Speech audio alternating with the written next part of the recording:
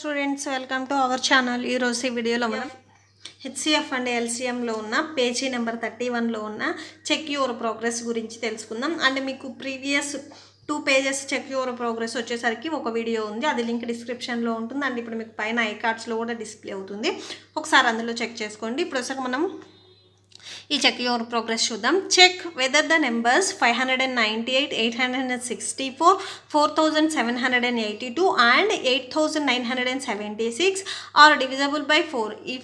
ఈ 4 నెంబర్స్ వచ్చేసరికి 4తో డివైడ్ అవుతాయా? Use divisibility rule and verify actual division. Divisibility రూల్ని use చేయాలి అండ్ యాక్చువల్గా కూడా ఒకసారి వెరిఫై చేయమంటున్నారు. ఓకే, సో ఫస్ట్ చూడండి, డివిజబిలిటీ రూల్ బై 4 ఏంటంటే ఒక నెంబర్లో ఉన్న లాస్ట్ 2 డిజిట్స్ తీసుకోవాలి. అంటే 10th ప్లేస్లో ఉన్నది 1st ప్లేస్లో ఉన్నవి 2 డిజిట్స్ తీసుకొని అవి 4తో డివైడ్ అవుతుందా లేదా చెక్ చేస్తాము. ఆ 2 డిజిట్స్ 4తో డివైడ్ అయితే ఆ టోటల్ నెంబర్ కూడా 4తో డివైడ్ అవుతుంది. సపోజ్ ఆ 2 డిజిట్స్ అనేవి 4తో డివైడ్ అవ్వకపోతే ఆ టోటల్ నెంబర్ కూడా 4తో డివైడ్ అవ్వదు. ఓకే, సో ఫస్ట్ వచ్చేసరికి 98 చూద్దాం. ఈ 98 అనేది 4తో డివైడ్ అవుతుందా లేదా చెక్ చేద్దాం.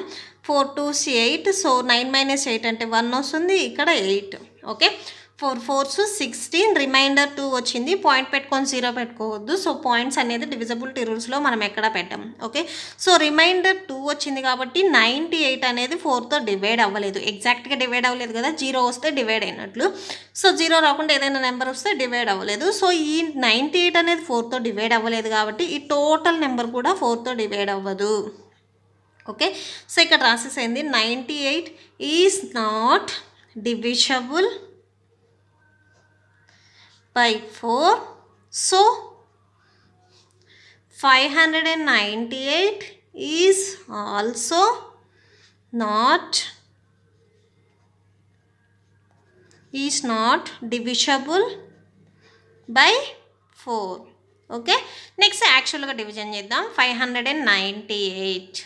ఓకే, సో 4 నుంచి తీసుకుందాం. 4 1s 4, నెక్స్ట్ వచ్చేసరికి 5 - 4 అంటే 1, నెక్స్ట్ 9 వస్తుంది.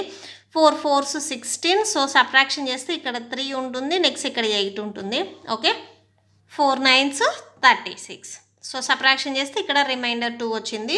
సో ఇది చేసినా కానీ మీకు యాక్చువల్గా డివైడ్ అవుతుందా లేదా అనేది మనకి సింపుల్గా తెలుసుకోవడానికి అంతే. ఓకే, సో దీనికి డిఫరెన్స్ ఏంటిది అనేది యాక్చువల్గా డివిజన్ మీరు ఆల్రెడీ చేస్తారు. సో ఇక్కడికి వచ్చేసరికి మీకు డివిజబిలిటీ రూల్స్ని యూజ్ చేసినప్పుడు మీరు యాక్చువల్గా డివిజన్ చేసేదానికి కొంచెం డిఫరెన్స్ ఉంటుంది కదా. సో ఇక్కడ మీకు ఆన్సర్తో పని లేదు. ఓకేనా, సో ఇక్కడ 2 వచ్చింది, ఇక్కడ 2 వచ్చింది, ఈ ఆన్సర్ ఏం పని లేదు. జస్ట్ ఈ 2 డిజిట్స్ డివైడ్ అయితే ఓకే డివైడ్ అవుతుంది.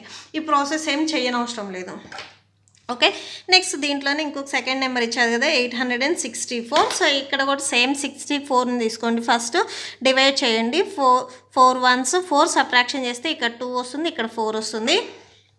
4 6 24, రిమైండర్ 0 వచ్చింది. సో 64 వచ్చేసరికి 4తో డివైడ్ అయింది కాబట్టి 864 కూడా మీకు 4తో డివైడ్ అవుతుంది. సో ఇక్కడికి వచ్చేసరికి రాసేసేయండి, 64 is divisible by 4.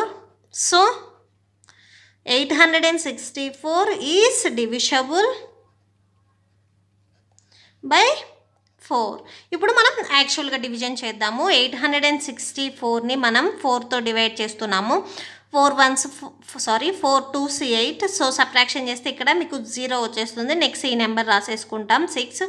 4 1s 4, so subtraction చేస్తే ఇక్కడ 2 ఉంటుంది, నెక్స్ట్ ఇక్కడ 4 6 24, రిమైండర్ 0 వచ్చింది. ఓకేనా, సో మీరు యాక్చువల్గా డివిజన్ చేసినా కానీ ఇక్కడ డివిజన్ చేసినా కానీ డివైడ్ అవుతుందా లేదా చెక్ చేసుకుంటాము.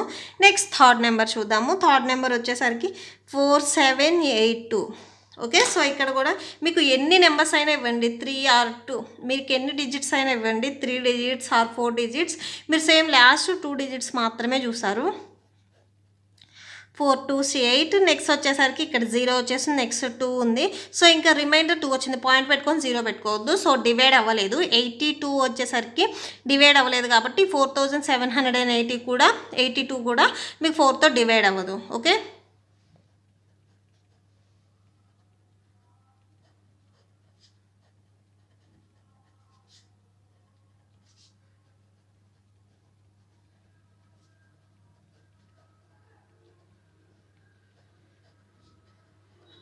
Okay, that's it. నెక్స్ట్ వచ్చేసరికి యాక్చువల్గా డివిజన్ చేద్దాము. సో ఇప్పుడు మీకు ఇది చేసినప్పుడు అంటే డివైడ్ అవుతుందా లేదా జస్ట్ చెప్పడానికి ఎంత టైం పడుతుంది, యాక్చువల్గా డివిజన్ చేసి అసలు డివైడ్ అవుతుందా లేదా చెప్పడానికి ఎంత టైం పడుతుందో కంపేర్ చేసుకోండి. సో ఈ ప్రాసెస్ అనేది ఈజీగా ఉంటుంది. ఈ ప్రాసెస్ కంటే జస్ట్ మనకి డివైడ్ అవుతుందా లేదా చెప్తే సరిపోతుంది ఈ నెంబర్ అనేది. Okay, 4 1s 4 7. నెక్స్ట్ వచ్చేసరికి 4 1s 4 సబ్ట్రాక్షన్ చేసి ఇక్కడ 3, నెక్స్ట్ ఇక్కడ 8 ఉంది. 4 9s 36. సో సబ్ట్రాక్షన్ చేసి ఇక్కడ 2, నెక్స్ట్ ఇక్కడ 2 ఉంది కదా, ఈ 2 రాసేసేయండి. 4 5s 20, రిమైండర్ 2 వచ్చింది. ఇక్కడ ఏం డివైడ్ అవ్వలేదు, పాయింట్స్ పెట్టుకోవద్దు. ఓకే, సో నెక్స్ట్ వచ్చేసరికి ఇంకొక ప్రాబ్లం ఉంది కదా, అది కూడా చూద్దాం. సో లాస్ట్ దాని దీంట్లో ఏంటిది 8 9 7 6 ఇచ్చారు. సో ఇది చూద్దాం. లాస్ట్ 2 డిజిట్స్ తీసుకోండి. 76 ఇది 4తో డివైడ్ అవుతుందా లేదా చెక్ చేయండి. 4 1s 4, నెక్స్ట్ వచ్చేసరికి 7 - 4 అంటే 3 6 4 9s 36, రిమైండర్ 0 వచ్చింది.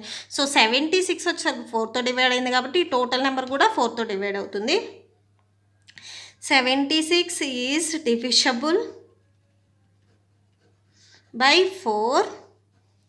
సో 8976 అంటే 8976 ఈజ్ డివిజబుల్ బై 4. ఓకేనా, సో మీకు డివిజబిలిటీ రూల్స్ ఇలా ఉంటాయి. సో ఈజీగా చెప్పేయచ్చు. సో ఇదేంటంటే ఇప్పుడు ఒక అన్నముడు కింద లేదా అని తెలుసుకోవడానికి ఒక మెతుకు పట్టుకుంటే సరిపోతుంది అని అంటాం కదా, సేమ్ ఇది కూడా అంతే. ఈ నెంబర్ అనేది 4తో డివైడ్ అవుతుందా లేదా తెలుసుకోవడానికి ఇది మొత్తం డివైడ్ అవుట్ చేయనవసరం లేదు. లాస్ట్ 2 డిజిట్స్ డివైడ్ చేస్తే 0 వస్తే డివైడ్ అయినట్లు, ఈ టోటల్ నెంబర్ 0 రాకపోతే డివైడ్ అవ్వలేదు, జస్ట్ అంతే. సో ఇక్కడ యాక్చువల్ డివిజన్ కూడా చేయమన్నారు కాబట్టి ఒకసారి చేద్దాం.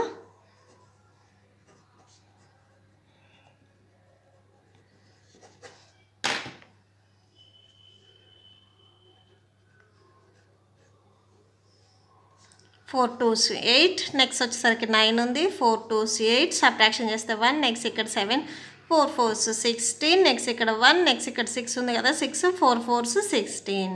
ఓకేనా, సో మీకు ఈ ప్రాసెస్ చేసేటానికి అదే 4 డిజిట్స్ ఉన్నాయి కాబట్టి తొందరగా అయిపోయింది. అదే 7 8 ఉన్నాయి అనుకోండి డిజిట్స్, తొందరగా అయిపోతుందా, అయిపోదు కదా.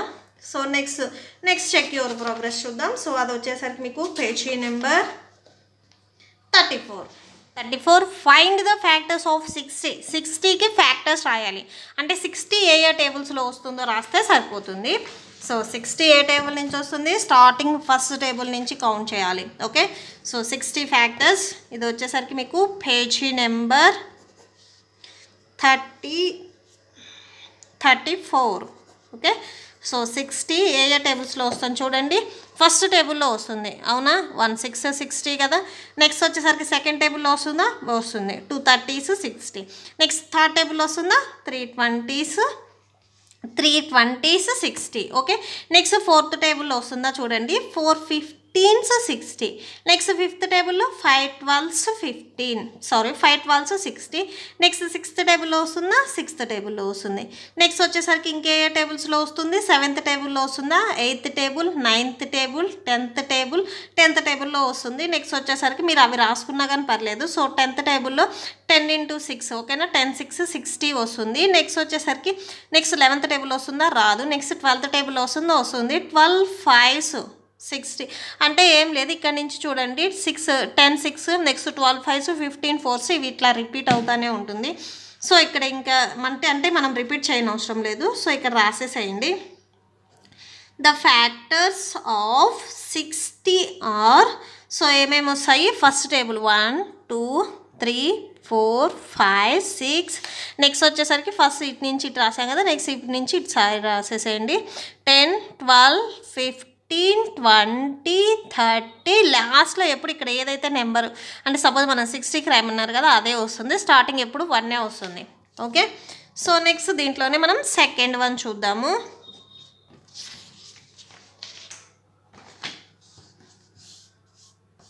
ఓకే, సెకండ్ వన్ చూడండి, do all the factors of given number, divide the numbers exactly. Okay, find the factors of 30 and verify the division. ఓకేనా, 30కి ఫస్ట్ ఫ్యాక్టర్స్ రాయాలి. ఈ ఫ్యాక్టర్స్ రాసినప్పుడు మనకి ఇక్కడ నెంబర్స్ వచ్చాయి కదా బిఫోర్ ప్రాబ్లంలో 1 2 3, ఇవి అన్నీ 30తో డివైడ్ అవుతాయా అంటే ఈ నెంబర్స్ అన్నీ 30ని డివైడ్ చేస్తావా ఎగ్జాక్ట్గా అంటే 0 రావాలి, ఏ నెంబర్ రాకూడదు. సో ఎగ్జాక్ట్గా డివైడ్ చేస్తే అవి ఒకసారి వెరిఫై చేయమన్నారు. ఓకే, సో ఫస్ట్ వచ్చేసరికి మనం 30కి ఫ్యాక్టర్స్ రాద్దాము. 30 ఏ టేబుల్స్లో వస్తుంది, స్టార్టింగ్ నుంచి చూడండి. ఫస్ట్ టేబుల్ 130 30, నెక్స్ట్ సెకండ్ టేబుల్లో వస్తుంది కదా 2 15s, నెక్స్ట్ వచ్చేసరికి థర్డ్ టేబుల్లో వస్తుందా 30, 3 10s 30, నెక్స్ట్ ఫోర్త్ టేబుల్లో వస్తుందా లేదా చెక్ చేయండి. సో ఫోర్త్ టేబుల్లో రాదు, నెక్స్ట్ ఫిఫ్త్ టేబుల్లో వస్తుంది 5 6 30, నెక్స్ట్ వచ్చేసరికి నెక్స్ట్ ఏ టేబుల్లో వస్తుంది 6 తర్వాత 7 రాదు, 8 రాదు, 9 రాదు, 10 రాదు, సో ఇంకేమీ రావు. సో ఇవే రిపీట్ అవుతాయి. సో 10th టేబుల్లో వస్తుంది. సో అంటే ఇక్కడ ఉన్నవే రిపీట్ అవుతాయి. సో దీనికి వచ్చేసరికి మీరు factors రాసేసేయండి. The factors of 30 are, so ఏమేమి వస్తాయి 1 2 3 5 6 10 15 30. ఓకే, సో ఇవన్నీ 30ని ఎగ్జాక్ట్గా డివైడ్ అవుతాయా లేదా చెక్ చేయమన్నారు. సో ఫస్ట్ టేబుల్ నుంచి చూడండి 1 3s 3, సో ఇక్కడ మీకు 0 వచ్చేస్తుంది, ఈ 0 ఇక్కడ వచ్చేస్తుంది. ఓకే, డివైడ్ చేసింది ఎగ్జాక్ట్గా 0 వచ్చింది. నెక్స్ట్ 2తో డివైడ్ అవుతుందా లేదా చెక్ చేయండి. 2 1s 2, సో సబ్ట్రాక్షన్ చేస్తే 1 0, 2 5s 10, రిమైండర్ 0 వచ్చింది, ఎగ్జాక్ట్గా డివైడ్ చేసింది. నెక్స్ట్ వచ్చేసరికి 3తో చెక్ చేయండి. 3 1s 3, సో ఇక్కడ సేమ్ 0 వచ్చేసింది. 3 - 3 అంటే ఈ 0 వచ్చేసరికి ఇక్కడ వచ్చేస్తుంది. నెక్స్ట్ వచ్చేసరికి సో ఇది ఎగ్జాక్ట్గా డివైడ్ చేసింది. నెక్స్ట్ వచ్చేసరికి 5 కదా, 30ని 5తో డివైడ్ చేయండి. 5 6 30, సో ఇక్కడ ఎగ్జాక్ట్గా డివైడ్ అయ్యింది. నెక్స్ట్ వచ్చేసరికి 30ని మనం 10తో డివైడ్ చేస్తున్నాము. 10 3s 30, ఇక్కడ రిమైండర్ 0 వచ్చింది. నెక్స్ట్ 30ని 15తో డివైడ్ చేస్తున్నాము. 15 2s 30, ఇక్కడ రిమైండర్ 0 వచ్చింది. 30ని మనం 30తో డివైడ్ చేస్తున్నాం. 30 1s 30, ఇక్కడ రిమైండర్ 0 వచ్చింది. ఓకేనా, సో మీరు ఏం అబ్జర్వ్ చేశారు, the factors of a given number are divide the number exactly. ఓకేనా, ఒక నెంబర్కి ఏ అయితే ఫ్యాక్టర్స్ ఉన్నాయో ఆ ఫ్యాక్టర్స్ మొత్తం ఆ నెంబర్ని ఎగ్జాక్ట్గా డివైడ్ చేస్తాయి. ఓకే, సో ఇక్కడ అదే రాస్తున్నాము. ఎస్, ద ఫ్యాక్టర్స్, అక్కడ మిమ్మల్ని అడిగారు డివైడ్ చేస్తాయా అని. Okay, so yes, the factors of a given numbers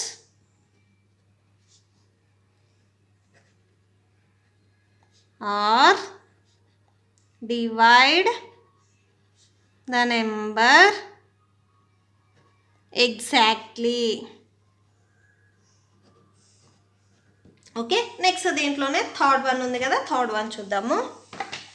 3 is a factor of 15, అవునా. సో థర్డ్ టేబుల్లో 15 వస్తుంది కదా, అండ్ 24. ఓకేనా, థర్డ్ టేబుల్లో 24 కూడా వస్తుంది. సో ఈ 3 వచ్చేసరికి 15కి 24 రెండింటికి ఫ్యాక్టర్ అవుతుంది.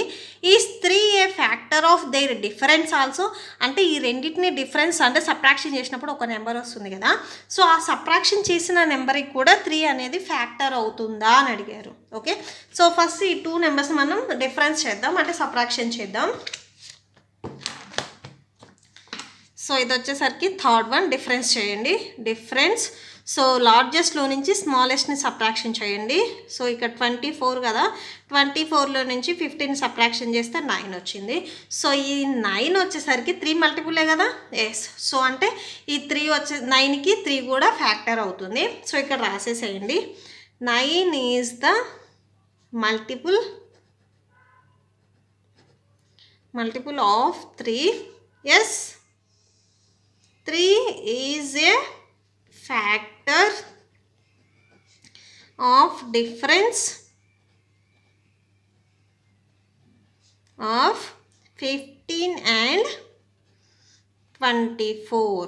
Okay, that's it. Ante next check your progress చూద్దాం, last one. Okay, so next check your progress, ఇది వచ్చేసరికి పేజీ నెంబర్ 36లో ఉంది. From the following numbers, identify different pair of co-primes. 2 3 4 5 6 7 8 9 and 10. Okay, so ఇవి వచ్చేసరికి different coprimes అవుతాయా అనేది మనం check చేయాలి. So first of all coprime అంటే ఏంటో చూద్దాం. సో కోప్రైమ్ అంటే ఏంటిదంటే ఏదైనా కానీ 2 నెంబర్స్ని తీసుకున్నప్పుడు వాటికి కామన్గా ఫ్యాక్టర్ వచ్చేసరికి ఓన్లీ 1 ఉండాలి, అంటే ఫస్ట్ టేబుల్లోనే రావాలి. సపోజ్ 2 అనే నెంబర్ తీసుకున్నాం అనుకో, ఈ 2 నెంబర్ వచ్చేసరికి ఫస్ట్ టేబుల్ వస్తుంది, సెకండ్ టేబుల్ వస్తుంది, ఇంకే టేబుల్ అయినా 2 వస్తుందా? రాదు. నెక్స్ట్ సపోజ్ 3 తీసుకున్నాం అనుకోండి, ఫస్ట్ టేబుల్లో వస్తుంది, థర్డ్ టేబుల్లో వస్తుంది, ఇంకే టేబుల్ అయినా వస్తుందా? రాదు. ఇక్కడ పెయిర్స్ రాయమన్నారు, అంటే 2 పెయిర్స్. ఏదైనా కానీ 2 నెంబర్స్ ఓన్లీ ఫస్ట్ టేబుల్లో వస్తే మాత్రమే. ఓకేనా? సో ఇక్కడ ఈ 2 ఫస్ట్ టేబుల్లోనే వచ్చినాయి, అంటే కామన్గా ఈ 2 కామన్గా ఫస్ట్ టేబుల్లోనే వస్తాయి, ఇంకే టేబుల్లో అయినా వస్తాయా? రావు. అవునా? సెకండ్ టేబుల్లో 3 వస్తుందా? లేదు. థర్డ్ టేబుల్లో 2 వస్తుందా? రాదు కదా. సో అంటే ఇవి 2 అండ్ 3 వచ్చేసరికి ఓన్లీ ఫస్ట్ టేబుల్లోనే వస్తాయి, ఇంకే టేబుల్లో రావు. ఓకేనా? సో ఇవి మనం రాయాలి. నెక్స్ట్ 2 అండ్ 9 తీసుకున్నారనుకోండి, ఈ 2 వచ్చేసరికి మీకు ఫస్ట్ టేబుల్ వస్తుంది, సెకండ్ టేబుల్లో వస్తుంది. 9 వచ్చేసరికి ఫస్ట్ టేబుల్ వస్తుంది, థర్డ్ టేబుల్లో వస్తుంది, 9th టేబుల్లో వస్తుంది. ఇక్కడ మీకు ఎన్ని ఫ్యాక్టర్స్ వచ్చాయి అనేది ఇంపార్టెంట్ కాదు. సో ఫస్ట్ టేబుల్లో ఓన్లీ ఫస్ట్ టేబుల్లోనే, అంటే 2 నెంబర్స్ ఓన్లీ ఫస్ట్ టేబుల్లోనే రావాలి, ఇంకే టేబుల్లో కూడా లింక్ అవ్వకూడదు. సపోజ్ 2 and 4 తీసుకున్నారనుకోండి, ఇది ఫస్ట్ టేబుల్, సెకండ్ టేబుల్, 4 వచ్చేసరికి first table, second table and 4th table వస్తుంది. ఇక్కడ మీకు కామన్గా వచ్చేసరికి ఫస్ట్ టేబుల్లో వచ్చింది, సెకండ్ టేబుల్లో వచ్చింది. సో ఇవి వచ్చేసరికి మీకు కోప్రైమ్ కాదు. ఓకేనా? సో అంటే ఓన్లీ ఫస్ట్ టేబుల్లోనే రావాలి, కామన్గా ఇంకే టేబుల్లో అనేది రాకూడదు. ఇక్కడ వచ్చేసరికి సెకండ్ టేబుల్లో కూడా కామన్గా వచ్చింది. సో ఇవి కోప్రైమ్ కాదు. ఓకే, సో ఇవి ఇక్కడ మనం పెయిర్స్ రాస్తున్నాము. కోప్రైమ్ అంటే మీకు క్లియర్గా అర్థమైంది అనుకుంటున్నాను. ఇది వచ్చేసరికి మీకు పేజ్ నెంబర్ 36. ఓకే, సో ఇక్కడ మేము పెయిర్స్ రాస్తున్నాము. 2 and 3 ఇవి కూడా సేమ్ అంతే, ఫస్ట్ టేబుల్లోనే వస్తాయి. 2, 5, నెక్స్ట్ వచ్చేసరికి 2, 7, నెక్స్ట్ 9, 3, నెక్స్ట్ 2, 9, నెక్స్ట్ 9, 2, 9, నెక్స్ట్ వచ్చేసరికి 3, 4 అండ్ సో ఆన్ ఇలా వచ్చేస్తాయి. మీ క్లాస్లో డిస్ప్లే అవుతుంది చూడండి. సో ఆ నెంబర్స్తో ఇవి వచ్చేస్తాయి కోప్రైమ్ పెయిర్స్. నెక్స్ట్ వచ్చేసరికి సెకండ్ వన్ చూద్దాం. దీంట్లోనే right the pairs of tin primes less than 50. Twin primes అంటే ఏంటో ఫస్ట్ డెఫినేషన్ తెలుసుకోవాలి, లెస్ దాన్ 50కి బిలో ఉన్నాయి ఏంటో తెలుసుకోవాలి. ఓకేనా? ఫస్ట్ ఆఫ్ ఆల్ మీకు ప్రైమ్ నెంబర్స్ తెలుసు కదా, 2, 3, 5, 7, 11, 13, 17, 19 అండ్ సో ఆన్. ఇవి వచ్చేసరికి మీకు ప్రైమ్ నెంబర్స్. ఏదైనా కానీ 2 ప్రైమ్స్ తీసుకున్నప్పుడు వాటి మిడిల్లో ఉండే డిఫరెన్స్ అనేది 2 ఉండాలి. ఓకేనా? సపోజ్ 2 and 3 తీసుకున్నాం అనుకోండి, ఇక్కడ డిఫరెన్స్ అనేది ఓన్లీ 1 ఉంటుంది. అదే 3 and 5 తీసుకున్నారనుకోండి, డిఫరెన్స్ ఎంత ఉంటుంది? 2 ఉంటుంది. అవునా?